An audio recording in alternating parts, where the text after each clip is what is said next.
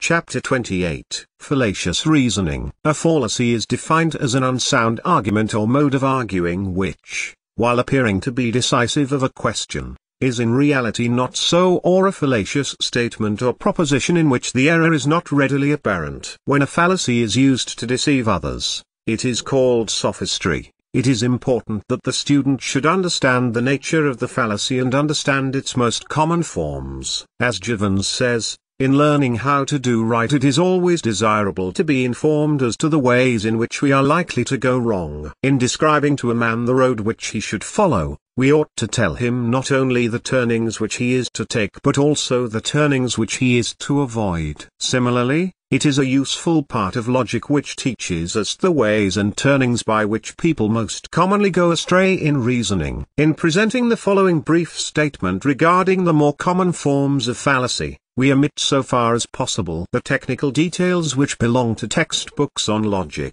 Fallacies. True collective but false particular. An example of this fallacy is found in the argument that because the French race, collectively, are excitable, therefore a particular Frenchman must be excitable. Or that because the Jewish race, collectively, are good business people, therefore the particular Jew must be a good businessman. This is as fallacious as arguing that because a man may drown in the ocean he should avoid the bath, basin, or cup of water. There is a vast difference between the whole of a thing and its separate parts. Nitric acid and glycerin, separately, are not explosive, but, combined, they form nitroglycerin, a most dangerous and powerful explosive. Reversing this form of illustration, we remind you of the old saying, salt is a good thing but one doesn't want to be put in pickle. 2. Irrelevant conclusion. This fallacy consists in introducing in the conclusion matter not contained in the premises, or in the confusing of the issue. For instance, 1. All men are sinful. 2. John Smith is a man therefore. 3. John Smith is a horse thief. This may sound absurd, but many arguments are as fallacious as this, and for the same reason. Or another and more subtle form. 1. All thieves are liars. 2. John Smith is a liar therefore. 3. John Smith is a thief. The first example arises from the introduction of new matter, and the last from the confusion of the issue. 3. False cause. This fallacy consists in attributing cause to a thing which is merely coincident with, or precedent to, the effect. For instance, 1. The cock crows just before or at the moment of sunrise therefore. 2. The cock crowing is the cause of the sunrise. Or, again, 1. Bad crops followed the election of a Whig president therefore. 2. The Whig party is the cause of the bad crops. Or, again, 1. Where civilization is the highest, we find the greatest number of high hats therefore. 2. High hats are the cause of civilization. 4. Circular reasoning. In this form of fallacy the person reasoning or arguing endeavors to explain or prove a thing by itself or its own terms. For instance, 1. The Whig party is honest because it advocates honest principles. 2. The Whig principles are honest because they are advocated by an honest party. A common form of this fallacy in its phase of sophistry is the use of synonyms in such a manner that they seem to express more than the original conception, whereas they are really but other terms for the same thing. An historic example of circular reasoning is the following. 1. The Church of England is the true church, because it was established by God. 2. It must have been established by God, because it is the true church. This form of sophistry is most effective when employed in long arguments in which it is difficult to detect it.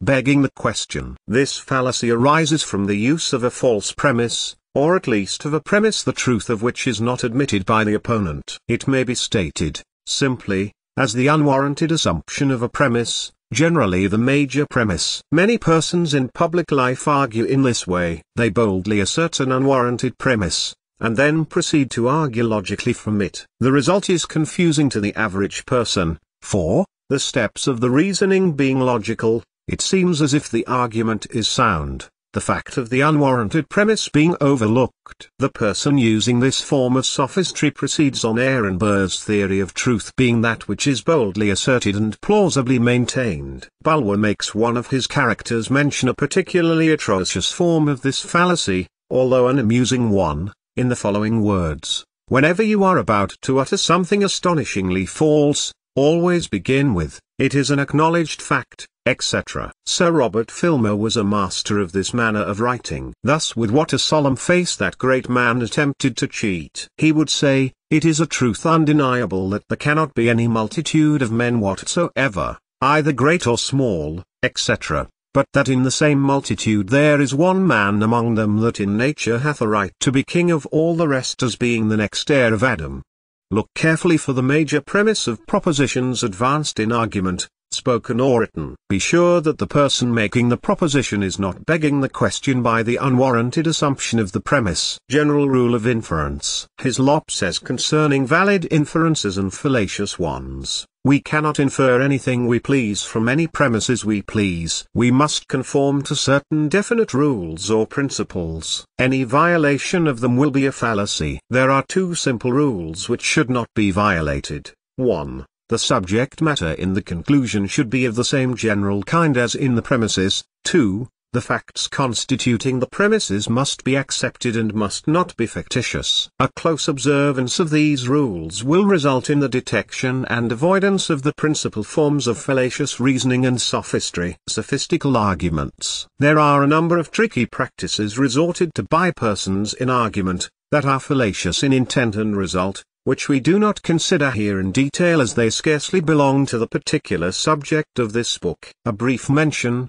however, may be permitted in the interest of general information. Here are the principal ones. 1. Arguing that a proposition is correct because the opponent cannot prove the contrary. The fallacy is seen when we realize that the statement, "The moon is made of green cheese," is not proved because we cannot prove the contrary. No amount of failure to disprove a proposition really proves it, and no amount of failure to prove a proposition really disproves it. As a general rule, the burden of proof rests upon the person stating the proposition, and his opponent is not called upon to disprove it or else have it considered proved. The old cry of "you cannot prove that it is not so" is based upon a fallacious conception. 2. Abuse of the opponent, his party, or his cause. This is no real argument or reasoning. It is akin to proving a point by beating the opponent over the head. 3. Arguing that an opponent does not live up to his principles is no argument against the principles he advocates. A man may advocate the principle of temperance and yet drink to excess. This simply proves that he preaches better than he practices, but the truth of the principle of temperance is not affected in any way thereby. The proof of this is that he may change his practices, and it cannot be held that the change of his personal habits improves or changes the nature of the principle. 4. Argument of authority is not based on logic. Authority is valuable when really worthy, and merely as corroboration or adding weight, but it is not logical argument. The reasons of the authority alone constitute a real argument. The abuse of this form of argument is shown, in the above reference to begging the question, in the quotation from Bulwer. 5. Appeal to prejudice or public opinion is not a valid argument, for public opinion is frequently wrong and prejudice is often unwarranted, and, at the best, they have nothing to do with the case from the standpoint of logic. The abuse of testimony and claimed evidence is also worthy of examination, but we cannot go into the subject here. Fallacies of prejudice. But perhaps the most dangerous of all fallacies in the search for truth on the part of the most of us are those which rise from the following. 1. The tendency to reason from what we feel and wish to be true, rather than from the actual facts of the case, which causes us unconsciously to assume the mental attitude of if the facts agree with our likes and pet theories, all is well. If they do not, so much the worse for the facts. 2.